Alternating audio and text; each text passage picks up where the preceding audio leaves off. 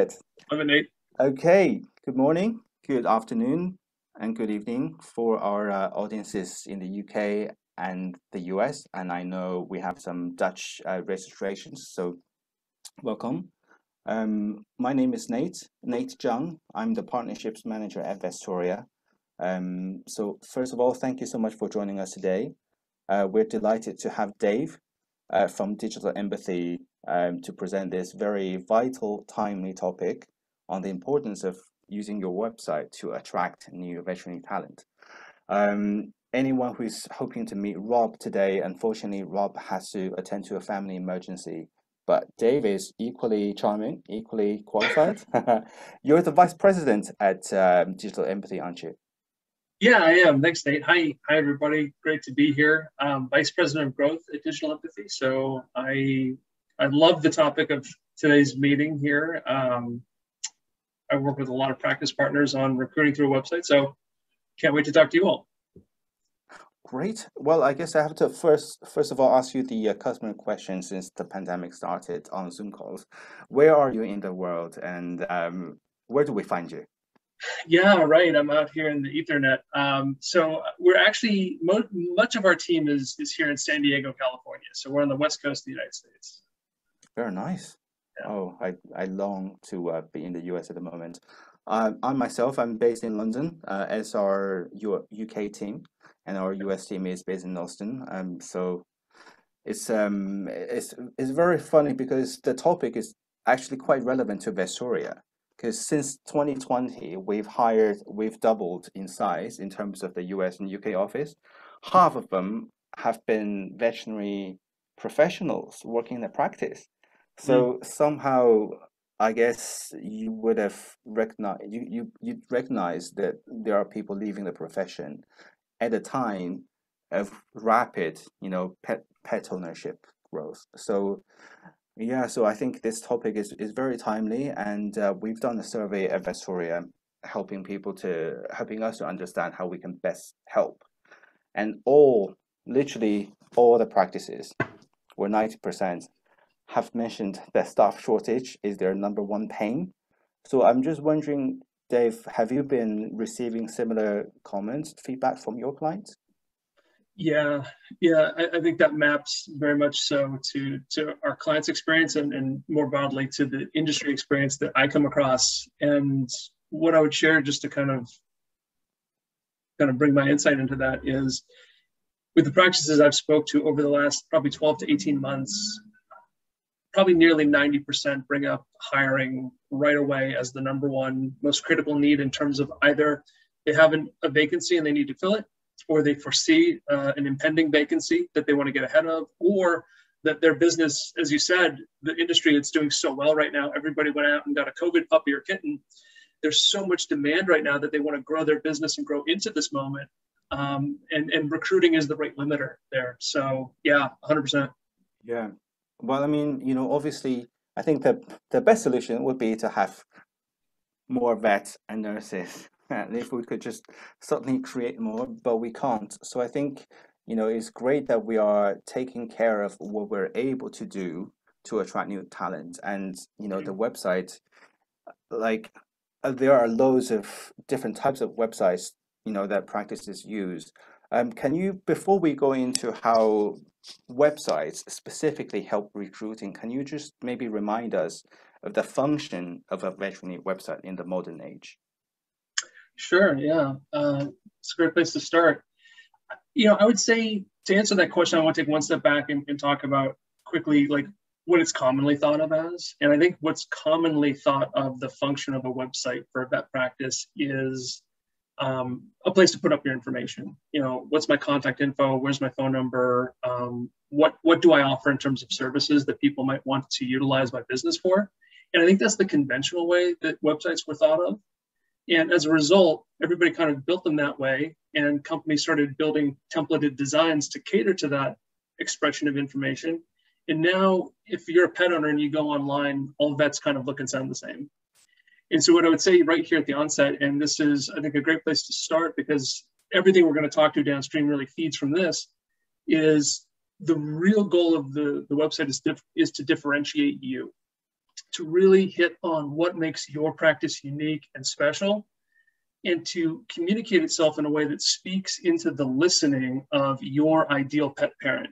Because I think commonly the trap that a lot of web marketers will fall in is they think that their job is to get you, quote unquote, more clients.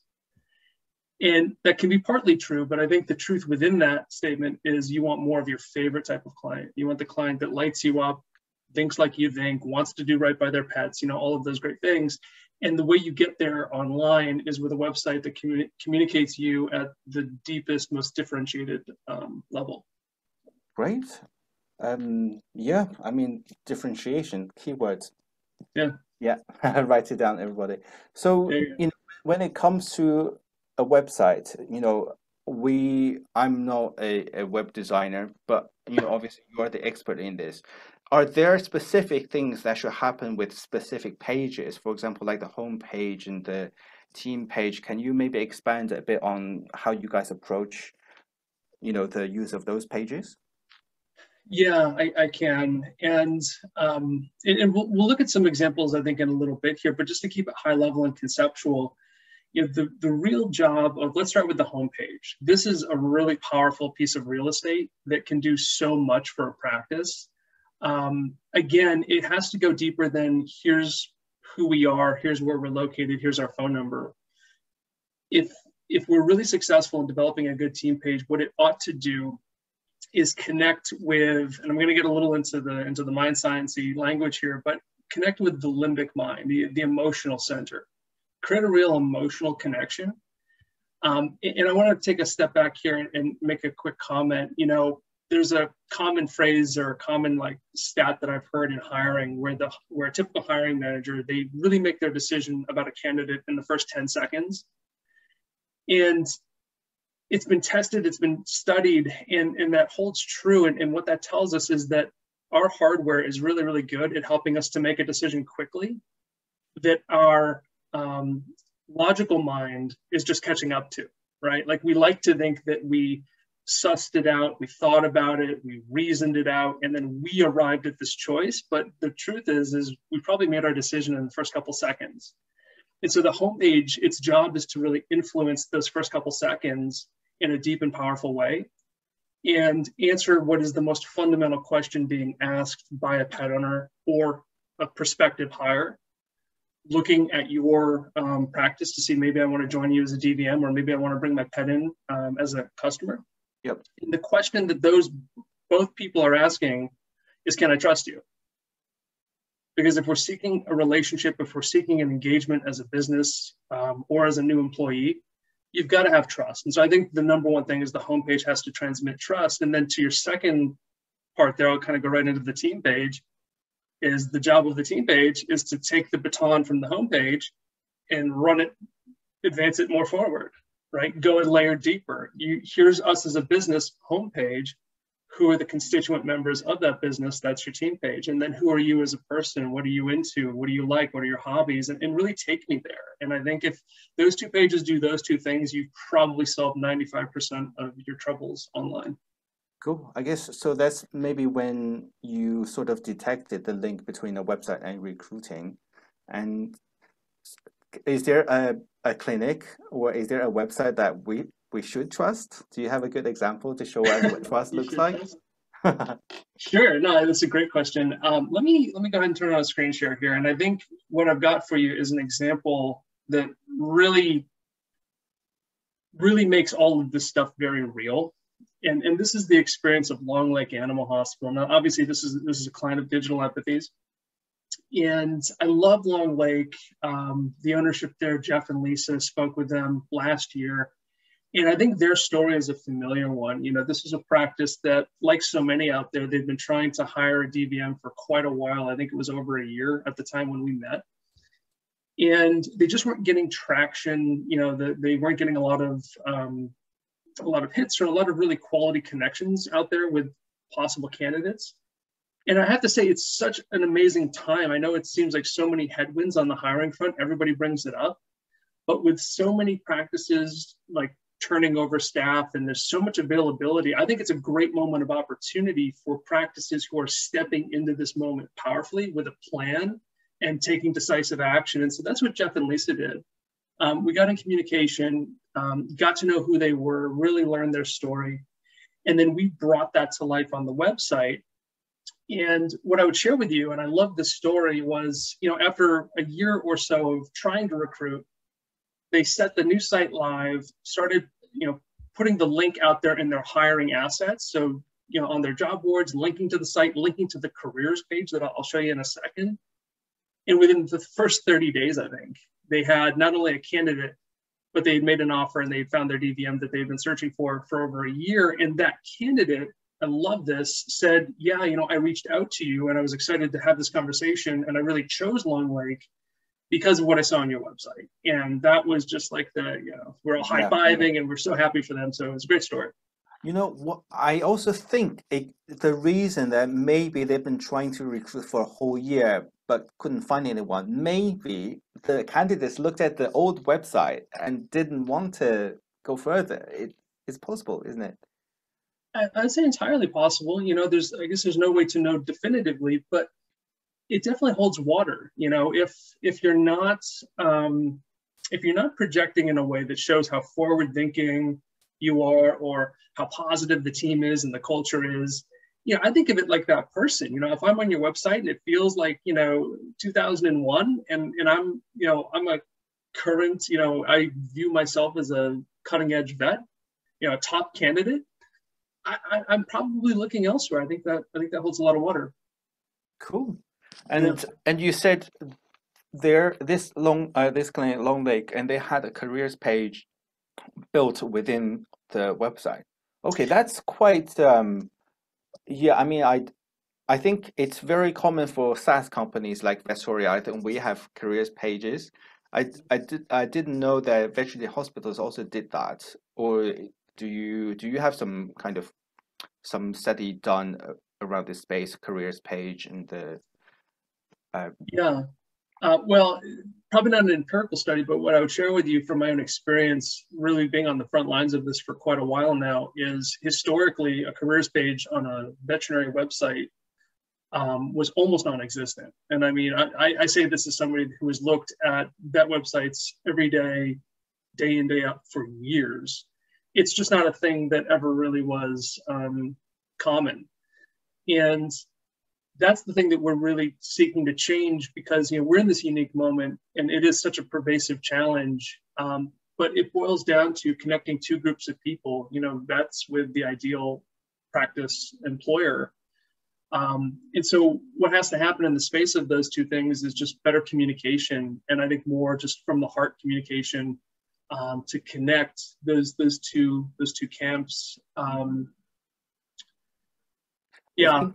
I think, I'm just speaking from my own experience job seeking, because you can go on the aggregated sites. In the UK, we use like Indeed or Reed. I don't really know what you guys use in the US. And chances are, when you click on a job link, for me, if you can apply right there, it's usually a job kind of that wasn't completely thoroughly written out. But some jobs actually takes you to that company's website. And that's where you get a whole sense of the company and also a careers page that's kind of a bit more substantial. And you can be a bit more creative in how you want to gather information about the candidate. So I've always, there's like an instant credibility attached to, that sort of job ad, even on an aggregated site, if it takes you to a website that's beautiful, credible, I think it's definitely a lot more attractive. Yeah, I would definitely agree. I mean, let's be honest, it's 2022, right? So anybody who's really in a job seeking position today has probably grown up or had a large part of their adult life in this technology. And so seeing it fully expressed, integrated in as nice a way as you can package it. I love the word you use there, credibility. It builds a ton of credibility. Even if I wouldn't use your forms, the fact that you have integrated forms speaks so much to you, your competency, what you are projecting as important to you that you would avail this to applicants. I think the careers page should take everything that the homepage and the team page is expressing about a business, and then just localize it around the hiring experience and really speak to the candidate who is right for your business and let them step forward. Great. Yeah, Yeah. fantastic. And I know I can see you've opened up a few tabs. What did you want to show us? Sure. Yeah. So, well, let me just take a quick scroll through Longleg's homepage. I want to kind of just let you feel this. And I'm not going to read this. We just don't have the time for that today. But I encourage, go back and give it a look. It's really nice, really speaks from the heart. But the design and the interplay here, we're really trying to create an emotional journey for the viewer that sets the stage for then, team page, careers page. We'll come back to those. But talking about a team page, Wow. we want to. That's really pretty. Yeah, loads of yeah, I wish I knew how to do that, to be honest. Yeah, that's really pretty. Right. Thank you. Yeah, it's the design is important, but really, the takeaway here is, I don't know anything about Noah, and I might not read anything about him, but I know he likes guitar, and I can connect on a human level with that interest, right? Totally. I mean, this just projects, what you see here, people instantly form an impression about this practice. And, having been through a terrible 2 years of working in a practice where everyone is burnt out when you couldn't even get a break, but to see people with smiley faces and very healthy with a yoga mat, I mean that projects health and mental health and all this. So it clearly says that if you work here, Yeah. we're gonna be mindful of how your experience, and maybe choose us, you choose a better workplace culture. So I think yeah, that's really impressive. Yeah, I really like it. Thank you. Yeah, at the end of the day, hiring, it's just another way in which, as people, we're just trying to find our tribe. We're trying to find groups that we can assimilate with and feel safe and feel in contribution to some larger effort bigger than ourselves. So yeah, Absolutely. I love what you said there, Nate. And just to show that every team is its own kind of fingerprint or snowflake, one of a kind. This team page is going to show you different things than the last team page, but it's no less important. It's the people, it's who they are, and them having fun with their own kind of personality, their own spin on things. So Cool. yeah. Mm, nice. Before we go further, does anyone have any comments about what you've just seen? Feel free to put it in the chat. Yeah. We'd love to interact with you as well. But like, yeah, this is I think you can see, like, at least I know in the UK, you see some very basic websites that look that really look like one of those hello world sort of computer science 101 kind of websites. And it's incredible how, you know, I remember when I first joined Vestoria, and there were people who still didn't have a website. Because, for Vestoria to work, and obviously it needs to be somewhere. Right. And there were people who didn't even want to have websites. And now the discussion has gone from, oh, do I need to be digital, to like, what are the best solutions, within the space. It's a really funny start. This may not be related to the website, but I just thought I wanted to share with everyone. So in the UK, King's College London did a research. So 45% of the 75 over 75s are new internet users. So basically, we used to talk about, you need a website, you need all these like incredible automation and apps. And these days, I think it's even gone beyond apps. Everything is cloud-based and kind of, browser-based. So we used to think, oh, you need to do this to connect with a millennial generation of pet owners. But now everyone's a millennial. It's incredible how the COVID pandemic has really kind of forced everybody into being digital savvy. So I think it's even more vital that like we get to, you know, be, I guess, educated on things that we didn't think we needed before. Yeah, yeah, such great points there. I mean, we could spend another whole Completely. webinar on just what you said, and I love the expression "everyone's a millennial" now. There's so much truth in that. Like I think COVID probably compressed about 10 years of digital transformation into the space of 18 months. Yeah. It brought it all forward. And so now society is riding up this S curve, dramatic increase of tech adoption, and it's here. And I'll just share with you, what you said about everyone's a millennial now. It reminded me of my grandmother. She was 83, and she was Facebooking and pinging me and poking me and sending me all these things more actively than any friend I had. And so it's there. I mean, it's the metaverse, and we all have these digital spaces that we like to congregate in. So yeah, it's here, and you've got to be playing at a high level if you want to win. Cool. I think there's something else you mentioned. You mentioned something around online forms on the website. So which kind of forms do you mean? Can you show us, Yeah. maybe an example? Yeah. Thank you, Nate. So I think this is such a needle mover. I'm gonna pull up another great example, and I like this example, and it's fitting because it's a client that we share with Vetstory and Digital Empathy. Did I Forms. know? Did I just know you were going to show that example? I don't know. We have this planned? Who knows? The audience is Who left to knows? wonder. No. I think this is one of those happy accidents, but I definitely had this tucked in my back pocket. I wanted to bring it out in the space of this conversation. It seemed to really fit very naturally. This forms can mean so many things. I mean, you can have basic intake forms that don't map into the practice software, and they can be helpful. They can be time savers. They can, mitigate the amount of inbound calls that the team is having to sift through and have the same conversation over and over and over. And if you could take that burden off of your team, I think that really boosts morale and it just makes things better. But what if we didn't stop there? What if we could map into a practice management software system like Vetstoria? And I love just how it's right there. It's so accessible, friendly, here to help. You click, and then boom, now we're getting in. Yeah.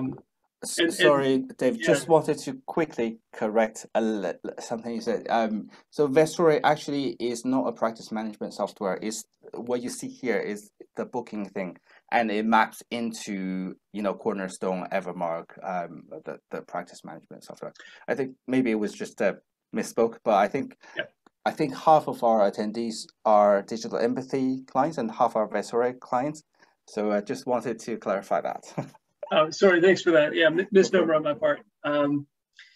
So yeah, it's about having the ability to connect in and just streamline this process for your customer. First off, I think being able to get through so many stages of the process this much more easily is quite nice. But then also from the staff's perspective, to take this off of them, to not have to make this be an in-person transaction, paper forms once we get in the practice. Let's get this done in advance is really nice.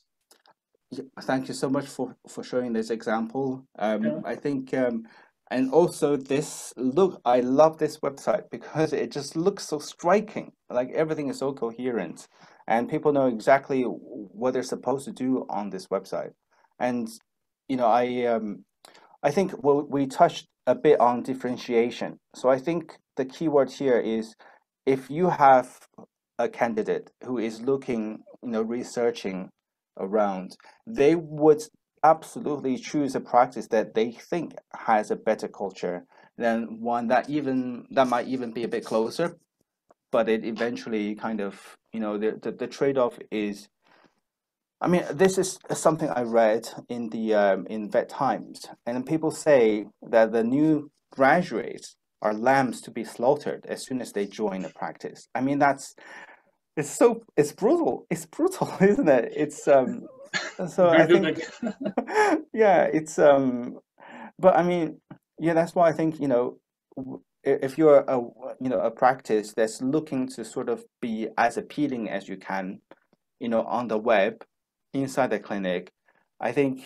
it's absolutely important if you don't have the resources to do a website like this, which is is really, really exceptional. But obviously, I think, there are websites that are quite decent that maybe someone can do, I guess, with Wix or something. But if you do want to kind of differentiate yourself from the common herd, I think that it's vital that it's a good investment, because the benefit would be long lasting. Because even for veterinary clients, they might be using online booking for many, many years. But for online booking to really work for you, your website needs to attract a lot of visitors, and then that can convert into customers, and the more appointments that are booked online translates into fewer phone calls for you. So I think it's fantastic that we have digital empathy and visceral clients on this webinar. I think it's we're all doing our best to mitigate a problem at the moment is recruitment, but and ongoing problems, too many phone calls, ongoing problems, workplace culture, abusive clients, and all those things. I think it's really great that we are. I think we're like doing our best to kind of bring solutions to you. So yeah, is there anything else that you wanted to share with us, Dave? Well, first off, I think everything you said, I couldn't say anything better. I think you really got your arms around the whole issue right now. Yeah, it's an investment. I think Vetstoria is a great investment. And I think having a strong web solution to tell your story. I mean, gosh, if we can attract, let's say you're a practice trying to hire a DVM. I mean, let's put a price on achieving that. Like what is that worth to the business? It unlocks all that future growth, helps alleviate the bandwidth constraints of your life, your sanity. It helps you as an owner to achieve greater work-life balance. I mean, to a certain degree, these things we can't put numbers on. Maybe we could, but Yeah. the value there speaks for itself. And I'm just excited to have had this opportunity to speak with you, Nate, and speak with our shared communities. I think this has been awesome. So just thank you. Oh no, thank you. Like we're always looking, to, I guess, enlighten our clients with, interesting and educational content. So thank you so much for being part of our webinar series. Does anyone have any questions? Please feel free to put it in the chats. If not, we are almost exactly on the dot half an hour for this webinar. So no questions. We will be sending out the recording to everyone here. Obviously, if you have any questions about the content of the webinar and or what we do, respectively at Vetstoria and Digital Empathy, feel free to reach out. And yeah, thank you, Dave, and thank you everyone for attending. All right.